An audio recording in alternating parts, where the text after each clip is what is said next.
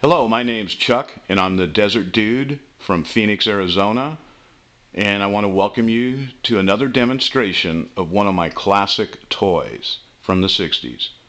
What you're about to view is a 1962 Gaylord the Basset Hound by the Ideal Toy Corporation. Ideal Toys made great toys back in the 60s, and I think they were very innovative in their engineering. And they made very large toys, and this one is no exception. So like I said, we have Gaylord the Basset Hound, made by the Ideal Toy Corporation in 1962. Gaylord came with his magnetic bone, a leash, okay, and it has a little bulb on the end.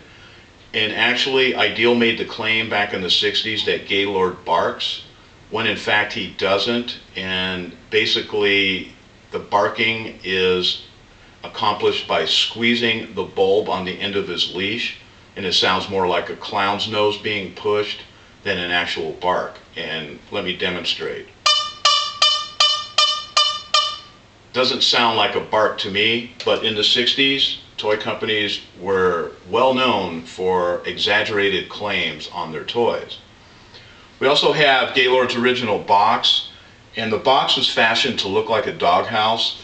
You look at the top of the box, you'll see it has tiles, and I'm not sure if you can see it in this video, and that was to simulate the roof of a doghouse. And on the end panels, they showed a picture of Gaylord in that typical doghouse cutout. And it was quite common in the 60s for people to cut out the end flap to simulate a doghouse when they stored Gaylord, and this one is no exception. At least they had the foresight not to cut it completely off, and as you can see, this pushes in and becomes his doghouse, as you can see. However, the flap is still there, and like I said, most of the time people just cut off the entire flap. So I'm going to give you a demonstration of how Gaylord operates, and for purposes of this demonstration I'm going to remove the box. From the table, Gaylord will walk forward, he'll walk backwards, and you control him by his leash. He's a wonderful pet to have because number one, he doesn't eat, he doesn't drink, he doesn't urinate, he doesn't hike his leg and leave surprises on your couch.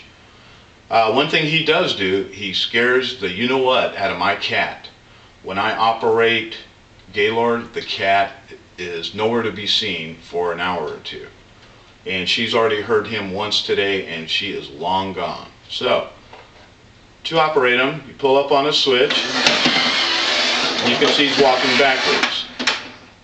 Pull up again, he stops. Pull the switch again, and he walks forward.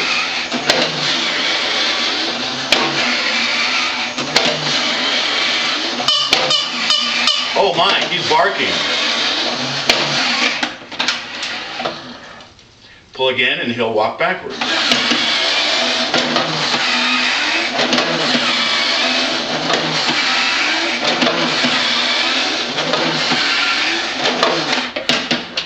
Now you can also set up a series of small steps with books, and he will actually walk up those steps.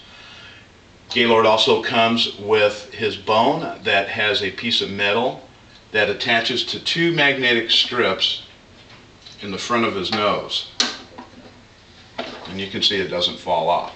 Another nice thing about Gaylord here is that he is not missing his battery cover, which is quite common, or they're broken. This one works well. It fits on there.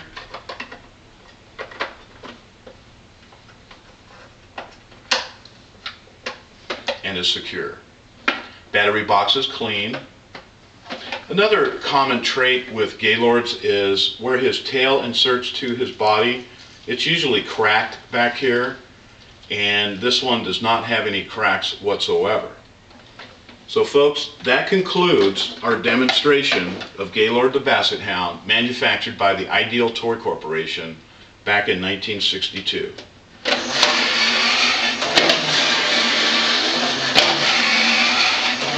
Thanks. for viewing my video.